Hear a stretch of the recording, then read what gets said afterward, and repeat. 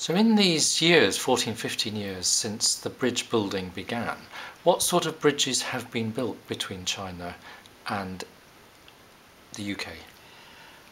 Well, there was a bridge being built at that time. It was sending teachers from from Britain to China.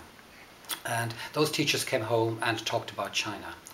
I wanted something more. I wanted something connecting the Catholic Church of Britain and the Catholic Church of China for a number of reasons.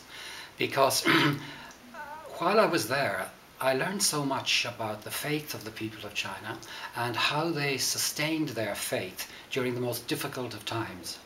And all this recalled for me stories from my grandparents about mass rocks in Ireland and hiding from times of persecution. And I felt the Catholic Church in China had something to say to the Catholic Church in Britain, who would understand it, because the Catholic Church in Britain also suffered greatly after the time of Henry VIII and during the time of Elizabeth. Secondly, what was also clear was that Chinese culture had a lot to offer.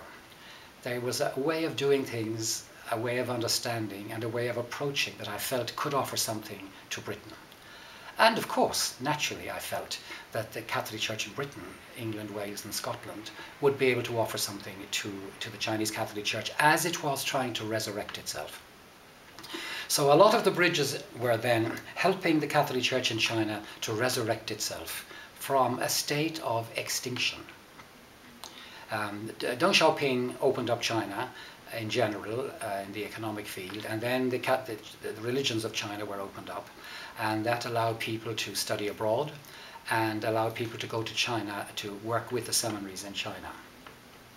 So we began bringing students out from China to study in Britain, in the United States, in Australia and in Ireland.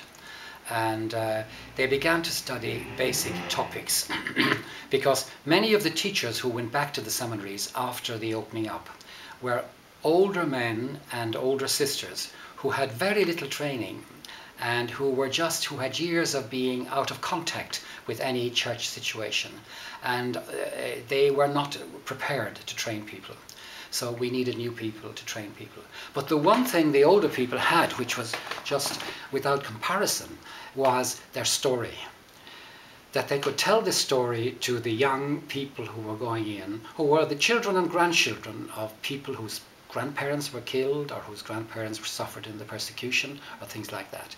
And that was a very important formation, but they did also need theology, philosophy, and they needed particularly, which we've moved into in recent years, human and spiritual training, which is vital.